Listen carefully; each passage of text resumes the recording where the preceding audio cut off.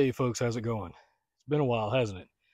Uh, I'm coming to you with just a really short video today. Something that I haven't seen. I've seen a few news channels talk about it. I've seen a few websites talk about it, but overall, it hasn't garnered that much attention, particularly in the prepper community. Uh, and that issue is the peach crop issue for 2023. Now, here in Georgia, where I live, we had an extremely mild winter followed up with an extremely late freeze. And for those that don't know, in order for fruit peach trees to bear fruit, they have to have a certain amount of time below freezing, and then after they bloom, after the bloom set, uh, a late frost can damage the crop. And what we had was we had not enough days in some areas, not enough days below freezing before bloom. In my case, my peach tree bloomed out beautifully. I mean, it was just loaded with blooms.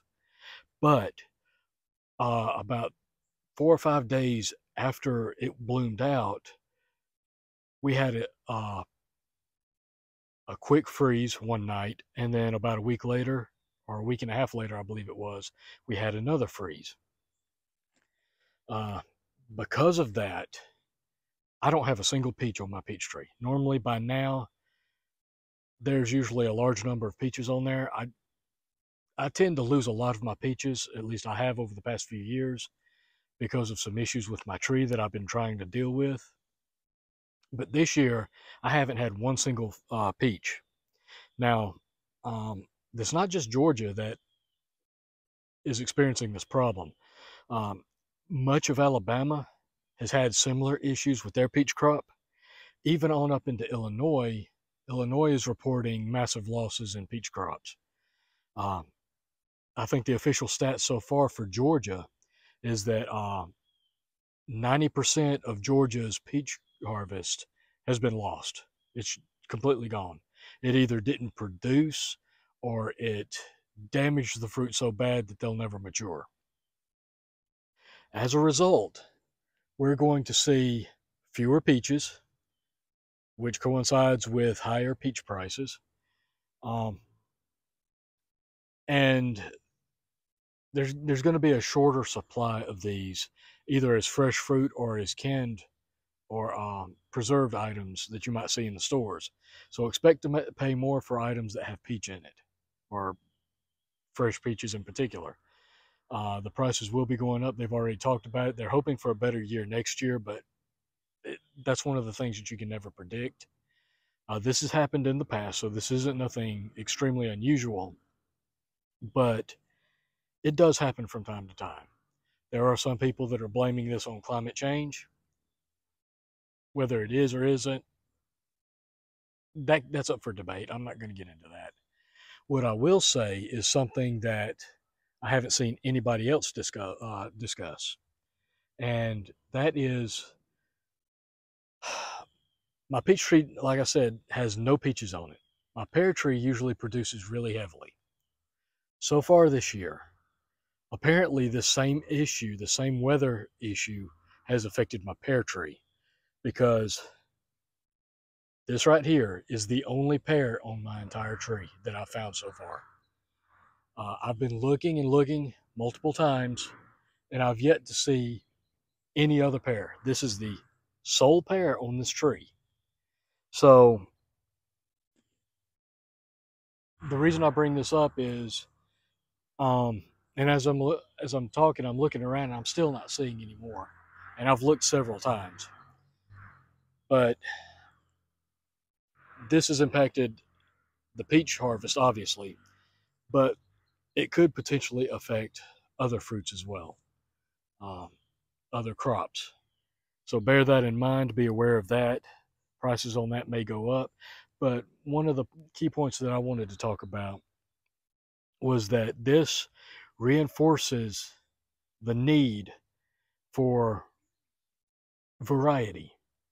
If you grow vegetables, if you grow fruit trees or berry bushes, variety is critical because you have, for example, with fruit trees, you have some that produce and bear early in the season, and you have some that produce and bear late in the season. Some varieties might still have produced despite this late frost because they produce later in the season. Now, I've seen reports from Illinois where later bearing varieties still produced. But I've also seen where reports from the South here in Georgia and Alabama where those later producing varieties were hit just as hard. So it's not a foolproof solution, but it increases the odds of you being able to harvest something if you have a variety of in your garden or in your orchard. Don't stick with just one variety. Have as many varieties, have as much diversity in your garden or in your orchard, what have you, as possible. That can help soften the blow of a bad season like this. That's really all I've got to say on the subject. I mean, there's not much more I can say about that. This also reinforces the fact, I will add, that it reinforces the fact that the importance of those years that you do have good crops, those years that you have what they call a bumper crop, extra good harvests, that you preserve, you put up as much as possible to help cushion the years that your crops, your harvests don't do as well. Last year was a really good year. I didn't put up as much as I would like. I got sidetracked with a lot of things, and that's my fault. But I didn't freeze, I didn't preserve as much of my pear harvest or my peaches as I had intended to. And because of that, I'm going to have less to deal with this year to get me through this poor harvest, this poor crop season. As a result, I'll end up, whenever I need to use some, I'll need to buy them from the store, and I'll end up paying a higher price for them. So again, this is more reinforcement to the fact that you need diversity to provide more resilience for your garden, your orchard, your food crops. But not only that, when you have bumper crops, when you have really good harvests, freeze, can, dehydrate, anything you can, freeze dry as much as you possibly can, even if it seems like way more than you might need. You never know, the next year might be a really bad year for that particular crop. So just keep that in mind, folks. Again, this is going to be a really short video. I know I haven't posted in a while. There's a lot going on with that I don't really want to get into right now. I am trying, folks. I really am. I've just been dealing with some stuff. But I did have this video on my mind for the past 3 or 4 weeks, actually. And I haven't seen it talked about enough on YouTube. So I thought I'd do a quick video for my viewers. Anyway, I'll try to get some more videos out as soon as I can. In the meantime, take care, stay safe, keep prepping, don't get complacent, and until next time, folks, I'll catch you later.